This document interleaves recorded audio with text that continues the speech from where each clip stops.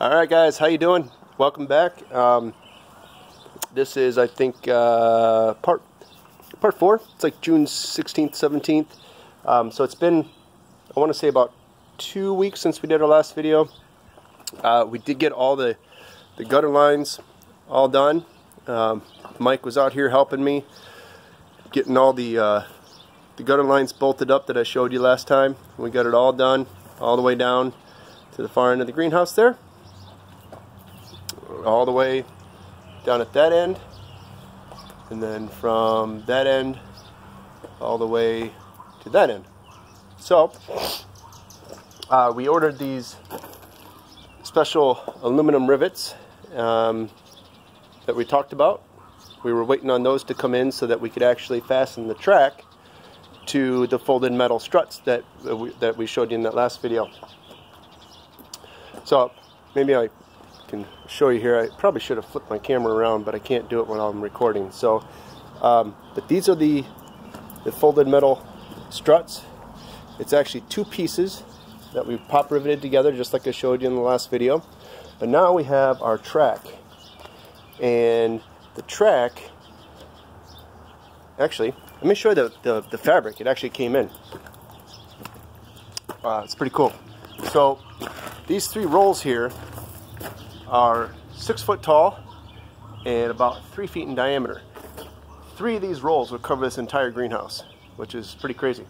And like I said, I think I showed you in the last video, actually. I can't remember, honestly. But it's that industrial bubble wrap looking stuff. And I'm pretty sure I talked about that in the last video as well. So I would normally open this up, but I don't want to. But there's a little extruded bead on each end of the panel, of the sheet.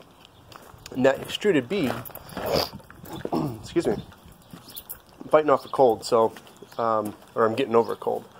That extruded bead slides up in this track right here. So you insert the bead, and the sheet would be like right here, and the bead would be like right here, and it goes in that little slot there, that T slot, and then you just pull the sheet up through the track.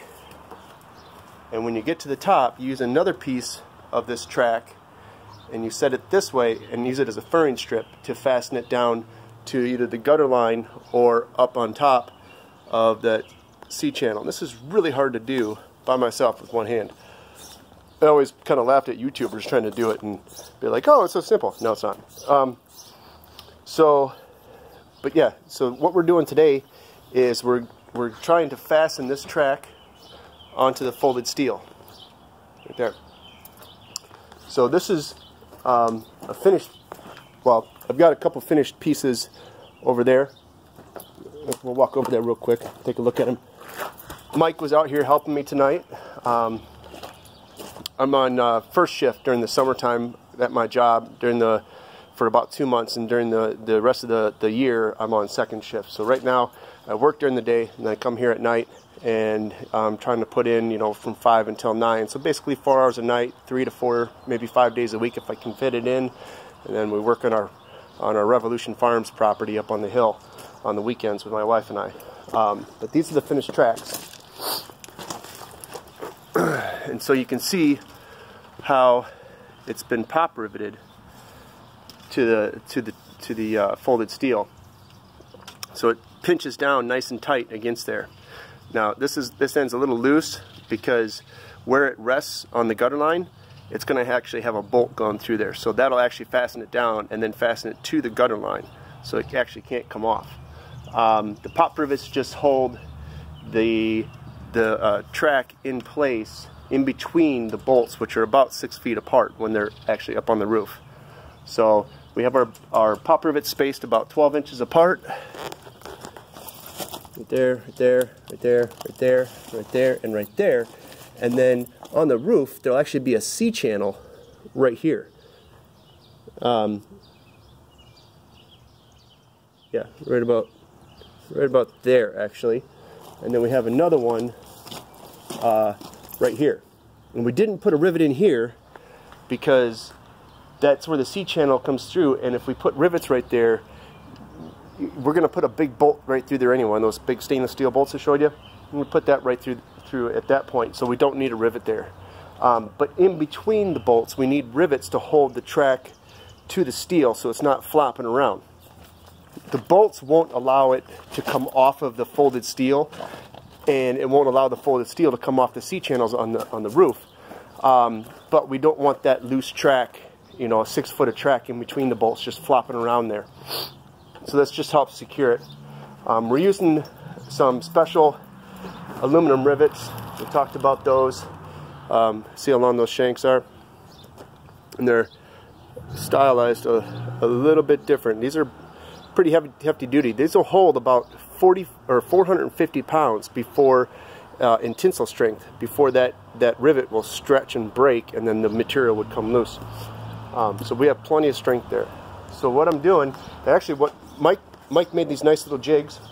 We slide the track, or we slide the folded steel into the jig, and then wherever we're going to rivet, let's say like right here, we put, you know, we lay our track on the top of the folded steel, which is in the jig, and then we just drill down on that mark. So, and then we just put our pop rivet in. And so I have a bunch of them done already here, and so it's pretty easy.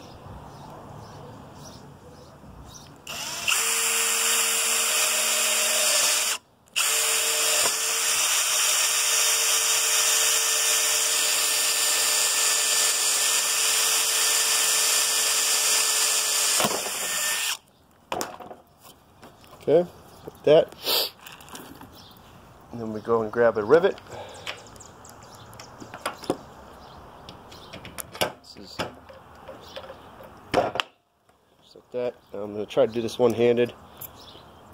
1, 2, and I can already feel the track already compressing down to the folded steel. And 3 should pop it off. Normally you wouldn't let it go like that, but one-handed it's kind of hard to hold on to. But then you get to the stem, and then we have that nice rivet there. And then we just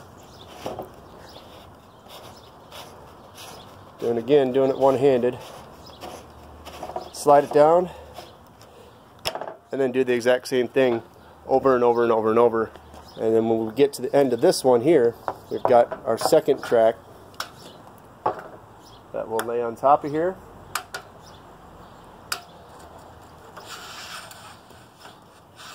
I need some type of tripod. Just like that. And we'll slide the jig down, put our first rivet in, slide the jig down, put our next rivet in, and then we have our finished member. So we have about, I think, 50 of these to do. I think we calculated it out to be about 750 to 800 rivets we got to put through this stuff. We have 50 of the assembled folded steel beams, and it's about 100 of these plastic tracks that we have to cut, fit, drill, and rivet to those. So that's what we'll be doing for the next probably a week or two, and then we'll actually be taking these finished members, putting them up on the roof, and actually drilling through the C-channel up there, a 1/4-inch hole. We'll drill through the plastic track, through the metal folded steel beams, and then through the steel C-channel, which is about a 1/4-inch thick. And then we'll put our stainless steel bolt through that, washer and nut it up on there, and it'll be set. And we do that in 3 different spots. And on the very bottom, we use these grip-right, what do you call them? The spacks screws for composite decking. We'll use those, or self-augering, and we'll do the final fastening into the gutter line. So that's where we're at. We got, I think between Mike and I, in basically about 2 hours, we got about 6 of these done.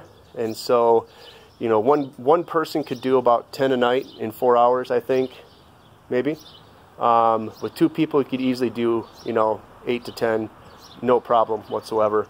Or I'm sorry, 10 to 12, because like I said, we did 6 in pretty much 2 hours. So, all right, that's about it. If you have any questions, put them in the comments. Otherwise, I'll see you later.